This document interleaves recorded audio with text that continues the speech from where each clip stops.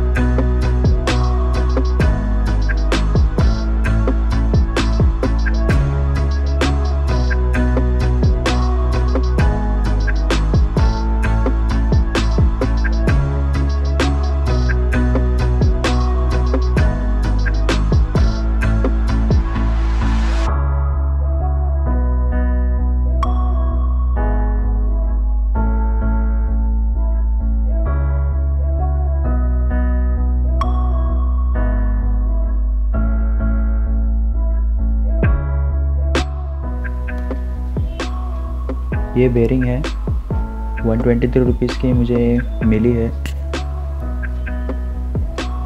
आप इसका नंबर वगैरह नोट डाउन कर सकते हो आपके बाइक में इंस्टॉल करने के लिए। तो दोनों टायर्स के लिए अलग अलग बेरिंग्स आती है, आगे और पीछे के लिए, और ये है 80 रुपीज़ की। तो हम इसे इंस्टॉल करेंगे और फिर देखेंगे क्या डिफरेंस आता है बाइक में।